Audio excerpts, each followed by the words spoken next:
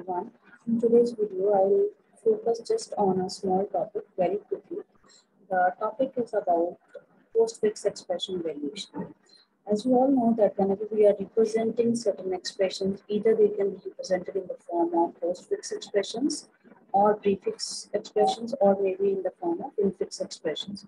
Infix expressions are the one in which we are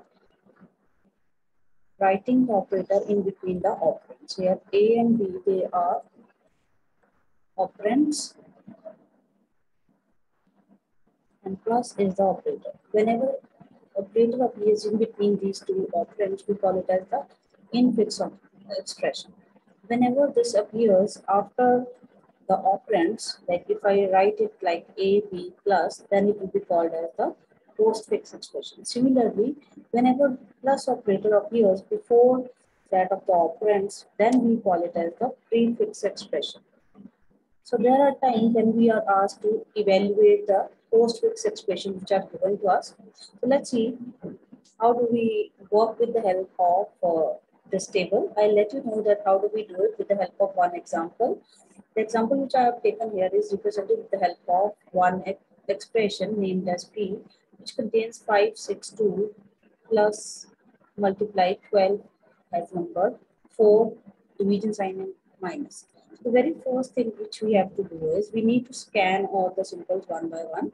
So first we will scan symbol 5, which is also called as a token, and here it can be taken as an operand also. So whenever you come across any operand, you will put it in the scan symbol, and along with that you have to push it in the stack also.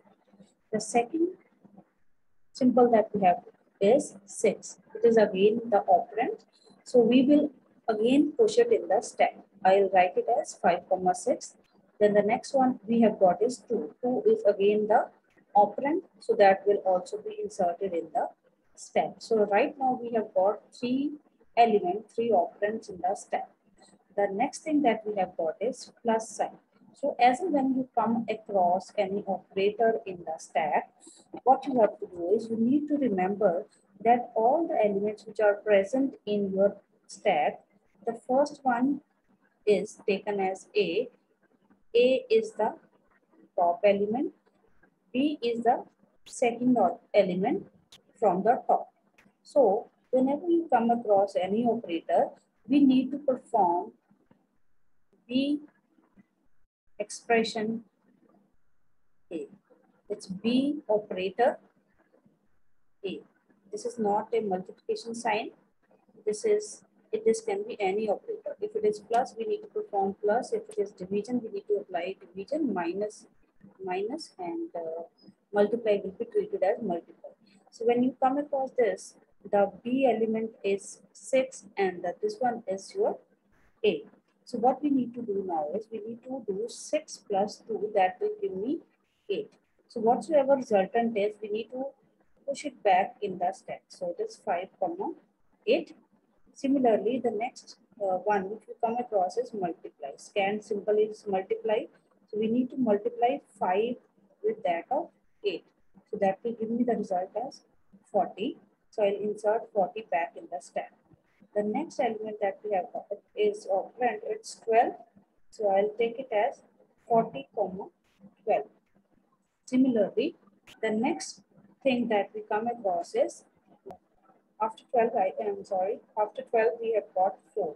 So whenever we come across 12, after 12 we'll insert 4. After that we have a sign of division. So we need to perform 12 divided by 4, that will give me 3. So 40, 3 will be there in the stack. The next operator we have is minus. So we need to do 40 minus 3, that will give me as the 37. So the overall output for this expression is 37. Please make sure that when you are performing B operator A, you have to do B operator A always. This is the key point in it. In case you do it the other way out, like for example, I do it A operator B. In that case, it will give me the wrong output. It will give me 4 divided by 12, that will give me 1 by 3. However, it has to be 3, like you can see here. So that is how we solve the postfix expressions with the help of stats. That's all for today's class. Thank you so much for watching. Thank you. Take care.